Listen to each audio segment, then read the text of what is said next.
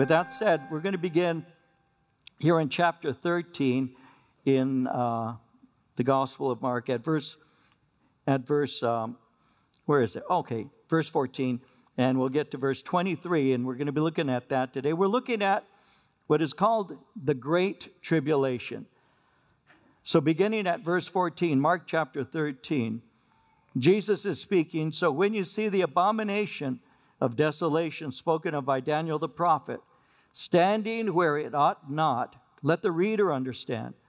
Then let those who are in Judea flee to the mountains. Let him who is on the housetop not go down into the house, nor enter to take anything out of his house. And let him who is in the field not go back to get his clothes. But woe to those who are pregnant and to those who are nursing babies in those days. Pray that your flight may not be in winter. For in those days there will be tribulation, such as has not been since the beginning of the creation which God created until this time, nor ever shall be.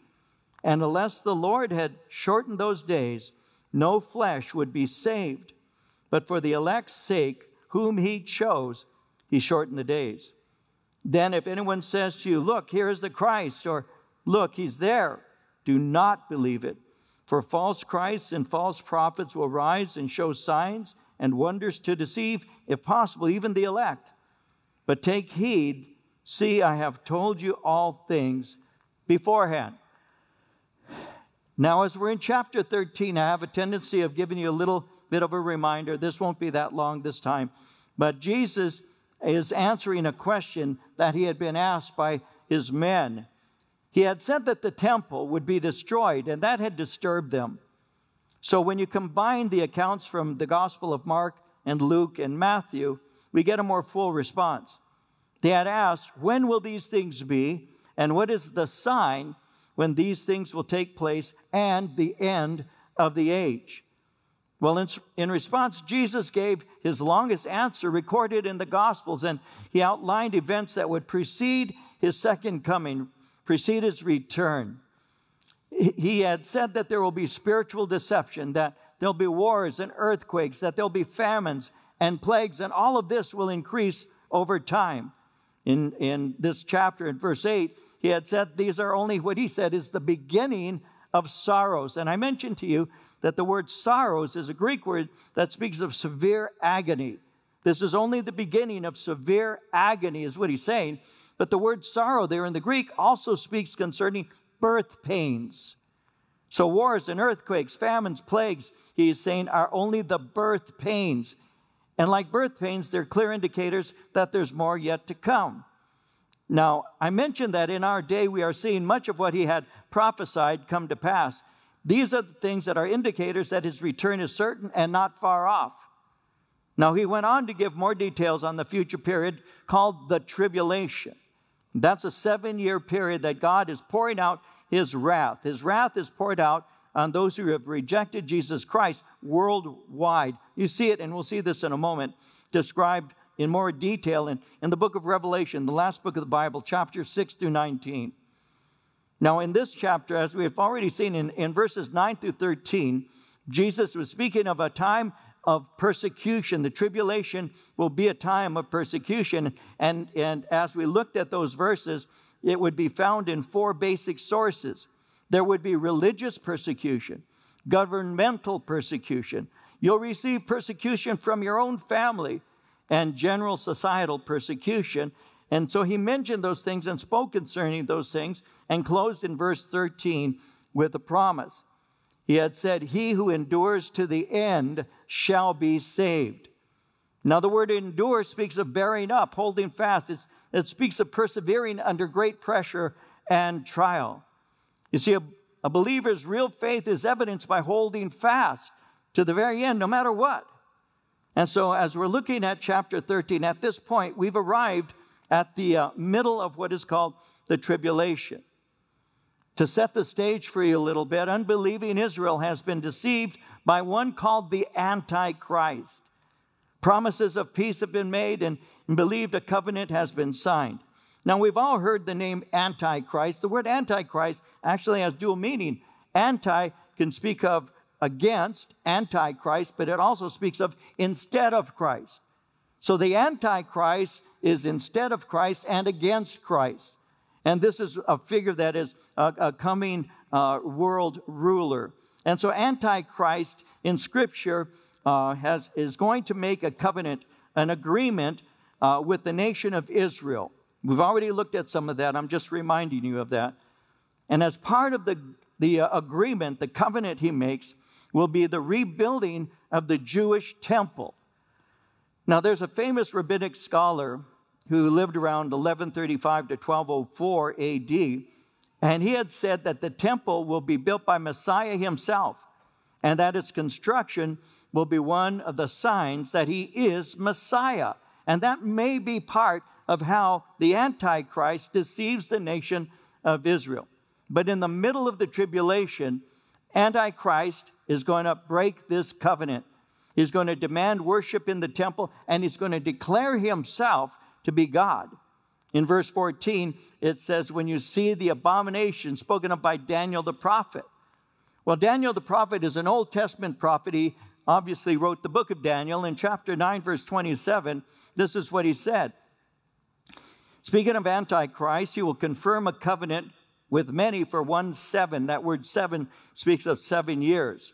So he'll confirm a covenant with many for 7 years. In the middle of the 7, he will put an end to sacrifice and offering. And at the temple, he will set up an abomination that causes desolation until the end that is decreed is poured out on him. Well, Matthew 24:15 says, the abomination of desolation standing in the holy place. So we have a description and a location. So it is standing in the holy place. This is an abomination of desolation. The word abomination speaks of something that is foul, something that is hated by God, something detestable. It can even be used to describe an idol. The word desolation means just that, devastation. The abomination that causes devastation is what is being referred to, something hated by God. But notice again in Matthew 24:15, it reads that this is standing in the holy place. Now, when you're looking at a diagram of the ancient temple, it had what is called an outer court. It had a bronze basin. It had an altar of sacrifice. In it was a rectangular building divided into the holy place and the holy of holies. And so the holy place had a table of showbread. It was bread that was before. It's called also the bread of the presence, 12 loaves of bread that are there representing the nation of Israel. It had the lampstand because the nation of Israel was supposed to be the light of the world. It had the altar of incense, which is speaking of prayer. These things represented Israel as the light of the world as well as prayer. And the temple emphasized the presence of God among his people. The temple was to demonstrate that God was always there and accessible. At the same time, the holy place and most holy place emphasized God's holiness and his inaccessibility due to the sins of the people. So there had to be sacrifice. There had to be things done in order for them to be able to enter into some form of relationship with him. But we know that Jesus is the bread of life. We know that he is the light of the world, and we know that he is the center of prayer. So by setting his throne in the holy place, Antichrist is declaring himself to be God. In 2 Thessalonians chapter 2, verse 4, speaking of the Antichrist, he will oppose and will exalt himself over everything that is called God or is worshiped, so that he sets himself up in God's temple, proclaiming himself to be God.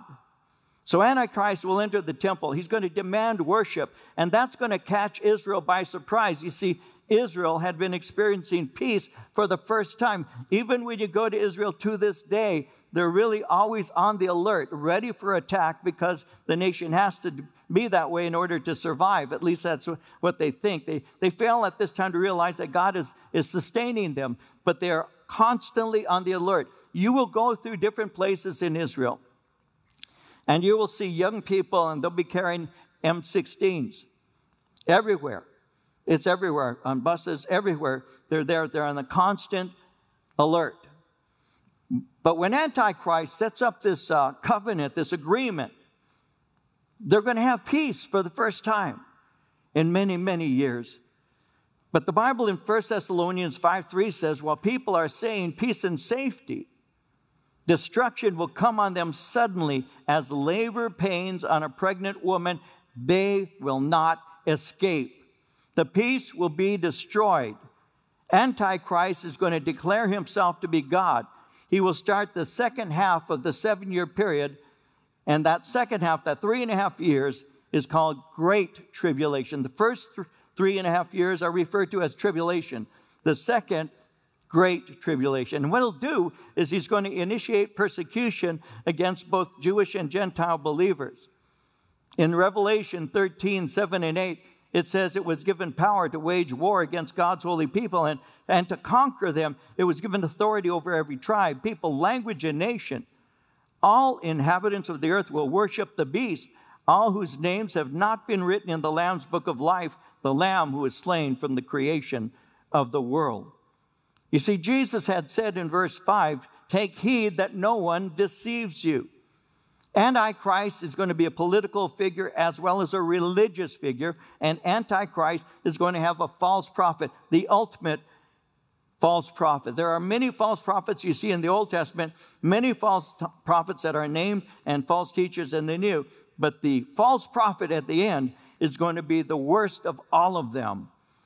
His religion, Antichrist's religion, will be promoted by the most evil false prophet in history. In Revelation 13:11 through 15, John said, I saw a second beast coming out of the earth. It had 2 horns like a lamb, but it spoke like a dragon. It exercised all the authority of the first beast on its behalf and made the earth and its inhabitants worship the first beast, whose fatal wound had been healed. And it performed great signs, even causing fire to come down from heaven to the earth in full view of the people. Because of the signs it was given power to perform on behalf of the first beast, it deceived the inhabitants of the earth. It ordered them to set up an image in honor of the beast who was wounded by the sword and yet lived. The second beast was given power to give breath to the image of the first beast, so that the image could speak and cause all who refused to worship the image to be killed. And so he's describing what is taking place in the second half. Notice in verse 14 how you all of a sudden see the words in parentheses, let the reader understand. That lets us know that what Christ is saying is actually for those who are going to be hearing later on. This is not for his men. If you look at your Bible, perhaps you have what are called red letter editions. The words of Christ are in red. If you have that, you'll notice that these words are not in red. They're just regular black. That's what is called an interpolation. That is for Mark as he's writing, by putting in parentheses, he's saying, this is for you. This is for you who are reading that. Let the reader understand. It's obviously not the men he's speaking to who had asked the original question. The things he's saying right now are for those who later will read this, which would include us in this room. So let the reader understand.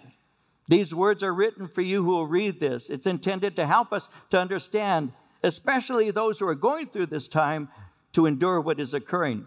And so as he's speaking, he says, then in verse 14, let those who are in Judea, southern Israel, flee to the mountains. Judea speaks of the southern portion of Israel. You have the northern, central, and the southern. Judea is in the southern. Judea also is where Jerusalem is. And so he's saying, let those who are in Judea flee to the mountains. Now, those living closest to the temple will be the first targets of Antichrist persecution. And so the word is flee, run for safety, take flight in order to escape danger. But not every Jew will be successful in escaping persecution. As a matter of fact, the Bible makes it clear very few living in that area will survive. In the Old Testament book of Zechariah 13, verses 8 and 9, it says, in the whole land, declares the Lord, 2/3 will be struck down and perish, yet 1/3 will be left in it. This third I will bring into the fire. I will refine them like silver, test them like gold. They will call on my name. I will answer them. I will say they are my people. They will say the Lord is our God. So those who escape have come to faith in the true Messiah, Jesus. That trial, that time of trial, is going to purge the nation. Zechariah 13:9 said, this third I will bring into the fire. I'm going to refine them. I'm going to test them. The result is they're going to call on God. He's going to call them his people. They will call him their God. Again in Zechariah 12:10, God said this, I will pour on the house of David and on the inhabitants of Jerusalem the spirit of grace and supplication.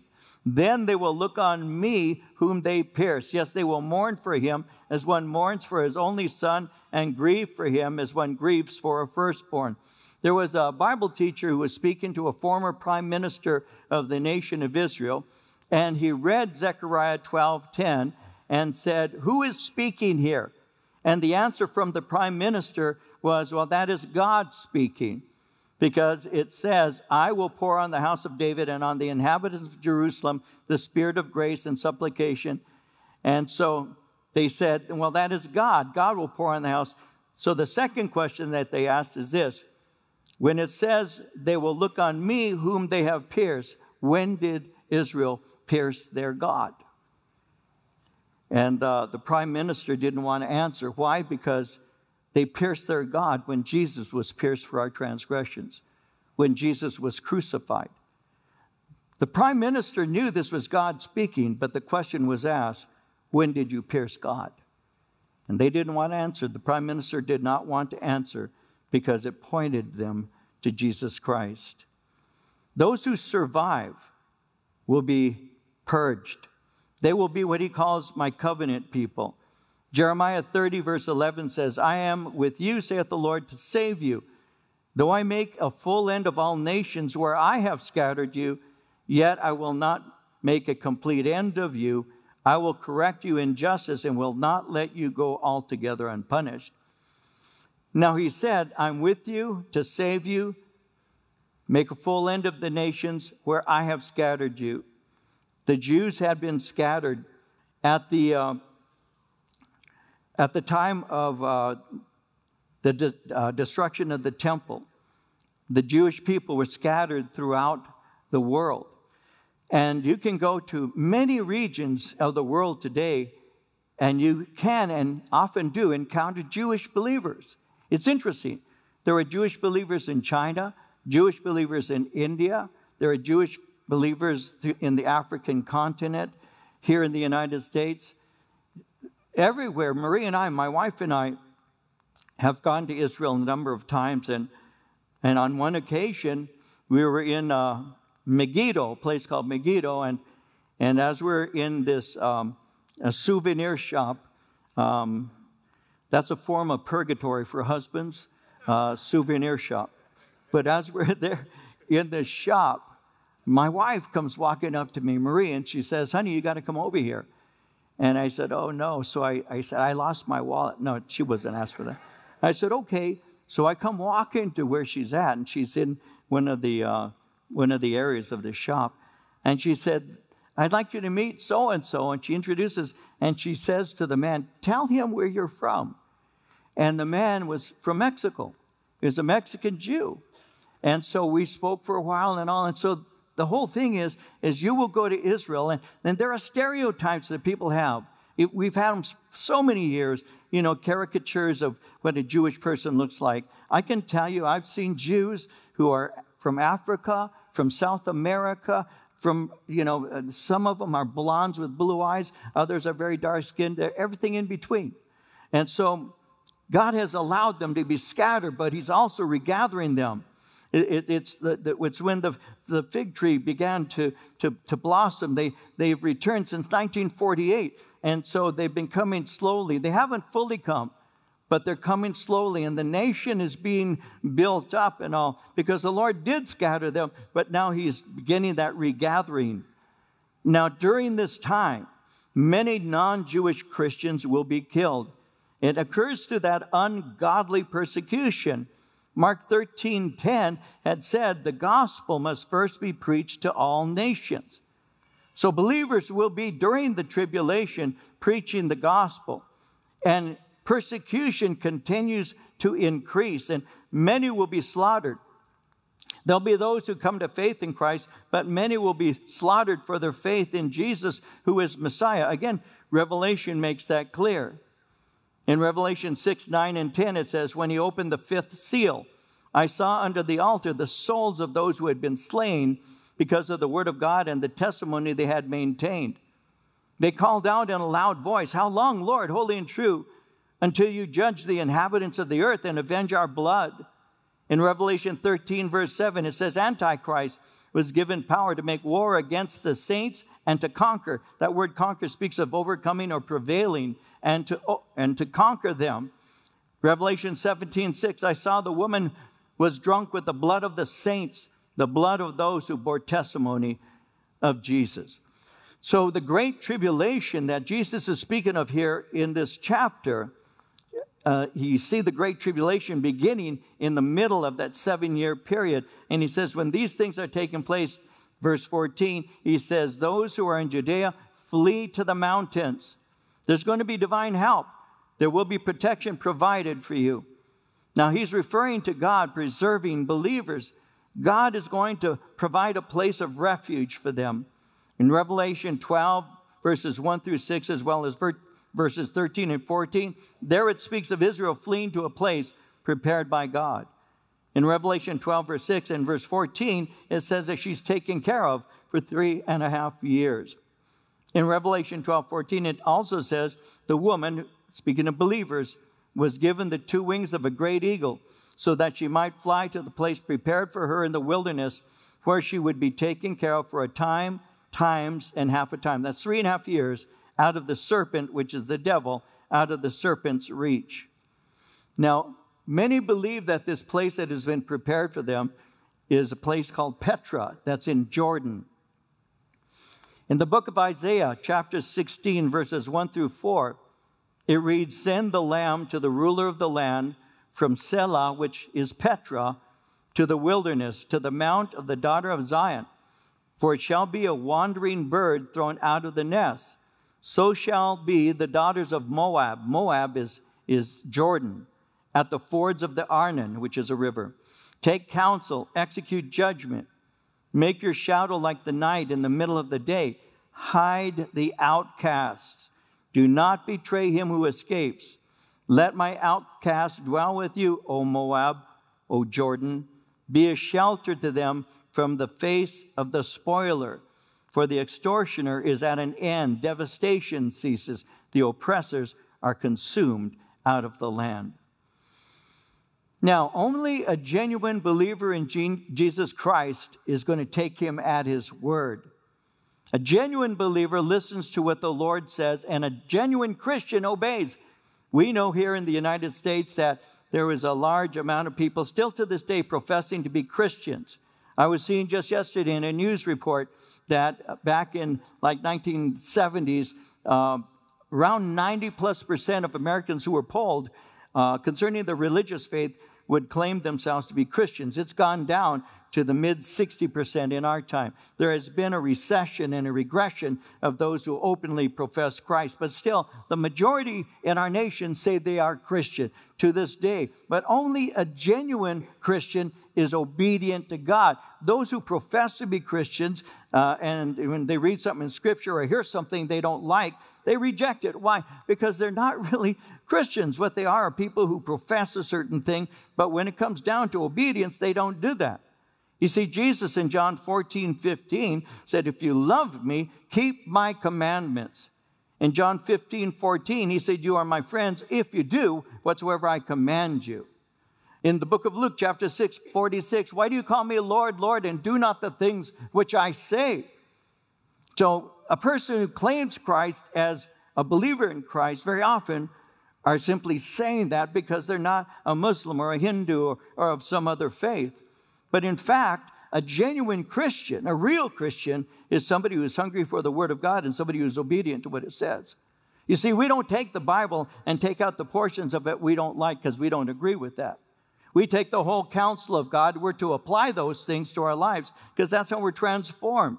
And that's how we demonstrate that we actually know God. There are millions who profess to know Christ who are ignorant of what he says. And when they are informed of what he says, they reject it. They say, oh no, that's just a book. That's for some other time. That was written for people of another age, but not today. But no, during this time, those who are fleeing, the way he says, are the genuine deal. They're the ones who are going and protected. The others are going to be slaughtered. Now in verse 15 it says, Let him who is on the housetop not go down into the house, nor enter to take anything out of his house. Let him who is in the field not go back to get his clothes. Now, when it says, let him who's on the housetop, in other words, it's an outdoor patio. He's got a roof there that he is seated in. Don't go back and get your material possessions. Why? Because no material possession is worth the risk of being caught and killed. You don't want to go back. Flee. Don't go back into danger. I was reading about a lady, an older woman, who was taking a shower, and her house was on fire. And when she could smell the smoke, and when she saw the flames, and so she just ran out. She didn't even grab a towel. She just ran out straight from the shower into the street, and she was standing there on the sidewalk, naked. And as she's standing on the sidewalk, people from around were seeing the flames that were starting to come out of her house. And she turned and she looked at them, and she ran back into the house. And she came running out a minute later, but this time she had her false teeth on.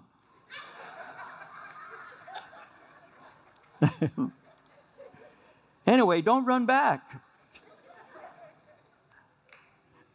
That's actually, I think that's a true story. But notice what it says in verse 17. Woe to those who are pregnant and to those who are nursing babies in those days. Obviously, mamas and pregnant women are not able to move quickly. And because of this, when they're caught, they will be violently murdered. And verse 18, pray that your flight may not be in winter. Again, in Jerusalem and in that surrounding area down there, that's south, winters are normally fairly mild. The conditions, temperature and weather conditions in Israel are very similar to here. When we go on trips to Israel, people will say, what should I be dressed like? You know, is it going to be cold? Is it going to be hot? And we always say the same thing. California and Israel, the conditions are generally about the same. So the way you're dressing in California from here, that's pretty much what it'll be like when you're in Israel. But it can get cold. And during the winter, it can be cold. I have a picture of my daughter Anna and me, and we were in Jerusalem. We're seated on some steps, and I have this thick sweatshirt, and I have my hoodie over me, and she's got me by the arm, and she's pressed on me, and it was snowing. So it can be severe sometimes, not always, but sometimes. And so winters can be severe. So pray that you're not fleeing during the winter. But he also speaks of the Sabbath, or on the Sabbath, because there may be some who are legalistic Jewish people who may hinder your flight.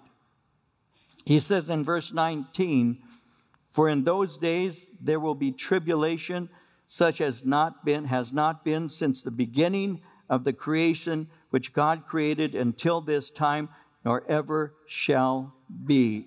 In those days. Again, Jesus is describing what Matthew referred to in Matthew 24:21 as great tribulation. Matthew 24:21 says, then there will be great tribulation, such as has not been since the beginning of the world until this time, no, nor ever shall be. In the Old Testament book of Daniel, chapter 12, it says, there will be a time of distress, such as has not happened from the beginning of nations until then. Now, let me give you a little more information on this. The Great Tribulation is a series of escalating judgments revealing the wrath of God. It's clearly revealed in Revelation 6 through 19, and it has three escalating judgments, beginning with the seal judgments that lead to what are called the trumpet judgments, which take you to the bowl judgments. And the most intensive of the judgments are called the bowl judgments. You find that in Revelation 16. So there are 7 bowls that are poured out containing the wrath of God. The first bowl that is poured out by an angel results in ugly, festering sores breaking out on those who have the mark of the beast. The second is the angel turns the sea into blood, killing everything. The third is an angel dries up the rivers and the rivers and springs due to the angel are turned into blood. Then the sun scorches people with intense heat. The fifth is when Antichrist's kingdom is plunged into darkness. People are gnawing their tongues in pain. The sixth bowl is the Euphrates River dried up. It prepares for the kings of the east. Demonic spirits are performing signs. They go out to the kings of the world. They gather them for Armageddon. And then the seventh is lightning and thunder. The worst earthquake that has ever been on earth will occur. Cities will collapse. Mountains will move. There'll be 100-pound hailstones killing people. Babylon will be destroyed. And it ends with Jesus returning. 100-pound hailstones. We were in Indiana at a pastor's conference, and they had a hailstorm. Now, we Californians, we have them, and the hailstones I've seen here in California are small. They're not very large, but these were the size of golf balls. And it was, hitting and denting all the cars that were in the parking lot. And just think about that. They probably weighed a few ounces. These are 100 pounds. It's going to be leveling everything. That's the picture. And so it says, unless those, in verse 20, those days were shortened, no flesh would be saved, but for the elect's sake. Now, the elect's sake is both Jewish and Gentile believers. The earth will not be totally annihilated. God is going to show mercy to the elect. See, the tribulation has a set amount of time, and then it comes to a conclusion. In Isaiah 1, verse 9, it says, unless the Lord of hosts had left to us a very small remnant, we would have become like Sodom. We would have been made like Gomorrah. In Habakkuk 3, verse 2, O Lord, I have heard your speech and was afraid. O Lord, revive your work in the midst of the years. In the midst of the years, make it known. In wrath, remember mercy. It's going to come. It's going to be terrible. But the cry out is, God, in your wrath, as you're pouring it out, remember mercy, which the Lord did by sending his son Jesus to set us free from sin and also to remove us from this time that's going to come. That those who have refused him will go into that. There'll be people who have gone to church just like this, many churches throughout this land and throughout the world, who have preached and shared and said, guys, come to faith in Christ. You need to know him. He'll forgive you of your sins. He'll cleanse you of your unrighteousness. He'll give you hope. He'll give you peace. All you need to do is come to him and you can have joy. We share that because that's what Jesus Christ promised to give us. But people refuse it. They say, no, I'll just wait. I don't believe this. This is a myth. This is a story. This doesn't make any sense. But we say, well, look around you right now. In your lifetime, have you ever seen it this way, where you go to places and you're told these things? Your kids go to school and you hear certain things that you don't teach, and how odd is God? You don't see that? No, that's just progressive. No, that's degressive. That's digressive. That's regressive. That's destructive is what it is. But people don't see it, right? So it's no big deal, but it's coming. And it's going to come and it's going to be sudden. I was a little guy, 9 or 10 years old. I grew up in Norwalk. And I was on the bunk bed in my bedroom. My brother had the lower bunk. I had the top bunk. And I was just kind of laying there reading a comic book or something when the whole house shook. It shook so badly that I actually fell off the bed onto the floor. I was knocked off the bed and I hit the floor. So my mother comes running from the front room, which is just right there, and she says, David, are you jumping? What are you doing? I said, Mom, I got knocked off the bed. And she says, she's looking at me, come on. Well, what had happened, and some of you, I don't know how many of you would remember this, perhaps some of you are old enough to. 2 planes collided in Norwalk over our house, not directly over, but about a mile away from our house. 2 planes had collided, and it exploded. And the explosion and all that happened was so severe that the ground actually moved, and I fell off the bed. And my father and I stood outside and looked into the sky, and we saw a ball of flame that was coming down one of the planes. One of them landed on the sheriff's substation there in Norwalk. A lady had stepped out to look what was going on, and she had been killed. Suddenly, without notice, she stepped out, She heard a sound the way I did, the way my dad did, stepped out, and she was killed. Something landed on her and killed her that fast. You never know. You never know when your moment is. And for those who think that tomorrow is promised to them, they're thinking wrong, because you never know. When I was a kid, and I was going into the things of the world and drinking and doing the drugs and all of that, what started to wake me up was I started losing friends. One friend got shot in the head across the street from my house. Another friend got stabbed to death at a Tasty Freeze by Santa Fe High School. Another friend of mine was drinking, taking some drugs, dropped some acid. And the thing about him is I had seen him earlier that day. His name was Dave Smith. And I was at the Tasty Freeze across the street from Sierra High School. And he was a friend of mine. We'd known each other through high school. We had graduated. I hadn't seen him for a while. But there he is, and I noticed him but didn't say anything. And I was walking and about to leave when I still remember Dave calling out my name. He said, "Dave," and I turned and I looked at him. He said, "I'll see you later." And I went like that, "Yeah, I'll see you later." Well, that night he got on his motorcycle. He was loaded and drunk, and he hit the back of a parked pickup truck. His face went into the corrugated bumper, and he was killed instantly.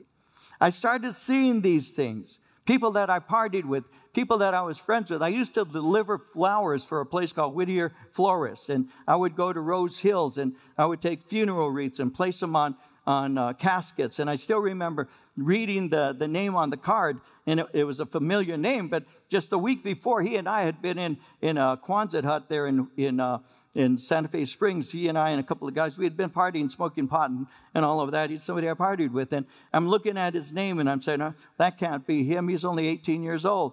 And I go and I drop the flowers off. I put them on top of the casket, and I look into the face of a friend of mine that just a week before had been smoking dope with me. I started seeing these things. See, you never know when you're going to be dying. You don't know when that's going to happen. You have to be ready. Jesus is preparing, but preparing us, he's saying you need to understand. People say, "No, this will never happen." Never happen. It's just a myth. It's just a story. Or really, the pestilence that you see today, that's just a story. Yeah, the earthquakes that are growing in numbers and in severity, that's just the plagues that we see, those things, and the famines, those are all things that are just normal. No, those are things that are escalating. Those are things that are waking us up to the fact that Christ is true to his word. And that's why it said, "Let the reader understand." See, we are living not in that time that's being described here, but the time just prior to that. There's an event going to take place called the rapture. We're going to be taken out of this place. The Lord is going to call us up. We'll be with him, but there'll be people behind, left behind. And they'll be going, "I heard this. I thought that was a joke." It's not a joke. It's a real deal. And that's why the Lord is speaking to that. And God shows mercy in your wrath, he says. Remember mercy. He says in verse 21, "Then if anyone says to you, 'Look, here's the Christ,' or 'Look, he's there,' do not believe it. For false Christs and false prophets will rise and show signs and wonders to deceive, if possible, even the elect. But take heed. See, I have told you all things beforehand." False prophets will be on the rise. Many have fled into the mountains. While hiding, they hear rumors that Christ has returned. But the false prophets are there, especially this one false prophet, the worst of them all.